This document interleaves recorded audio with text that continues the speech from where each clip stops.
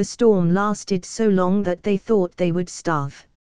Finally, when the wind and swirling snow had died away to just a memory, the father, who was a brave warrior, ventured outside. The next storm was already on the horizon, but if food was not found soon, the family would starve.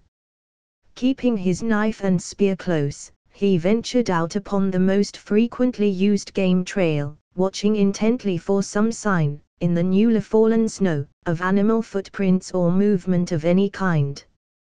The forest lay deep and oddly silent under its gleaming coating of ice and snow.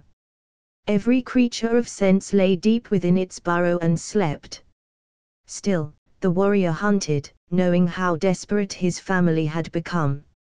As he moved through the eerie stillness, broken only by the soft caress of the wind, he heard a strange hissing noise. It came from everywhere and nowhere at once. The warrior stopped, his heart pounding. That was when he saw the blood-soaked footprints appearing on the path in front of him. He gripped his knife tightly, knowing that somewhere, watching him, was a Wendigo. He had learned about the Wendigo at his father's knee. It was a large creature, as tall as a tree, with a lipless mouth and jagged teeth.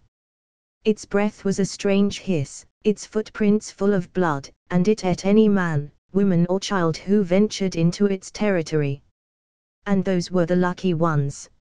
Sometimes, the Wendigo chose to possess a person instead, and then the luckless individual became a Wendigo himself, hunting down those he had once loved and feasting upon their flesh. The warrior knew he would have just one chance to prevail over the Wendigo. After that, he would die. Or, the thought was too terrible to complete. Slowly, he backed away from the bloody footprints, listening to the hissing sound. Was it stronger in one direction? He gripped spear in one hand, knife in the other.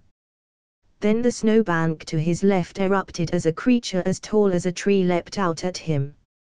He dove to one side, rolling into the snow so that his clothing was covered and he became hard to see in the grey twilight of the approaching storm.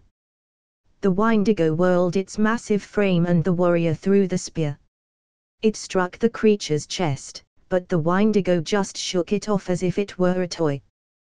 The warrior crouched behind a small tree as the creature searched the torn-up snow for a trace of him. Perhaps one more chance. The Wendigo loomed over his hiding place, its sharp eyes seeing the outline of him against the tree. It bent down, long arms reaching. The warrior leapt forward as if to embrace the creature and thrust his knife into its fathomless black eye. The Wendigo howled in pain as the blade of the knife sliced into its brain cavity. It tried to pull him off of its chest, but the warrior clung to the creature, stabbing it again and again in the eyes, the head. The Wendigo collapsed to the ground, bleeding profusely, almost crushing the warrior beneath its bulk. He pulled himself loose and stared at the creature, which blended in with its white surroundings so well that he would not have seen it save for the blood pouring from its eyes and ears and scalp. Then the outline of the creature grew misty and it vanished, leaving only a pool of blood to indicate where it had fallen. Shaken, the warrior, heart pounding with fear and fatigue, turned for home.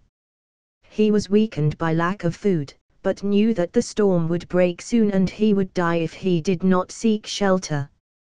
At the edge of the wood, he found himself face to face with a red fox. It was a fat old creature, its muzzle lined with grey. The creature stood still, as if it had been brought to him as a reward for killing the Wendigo.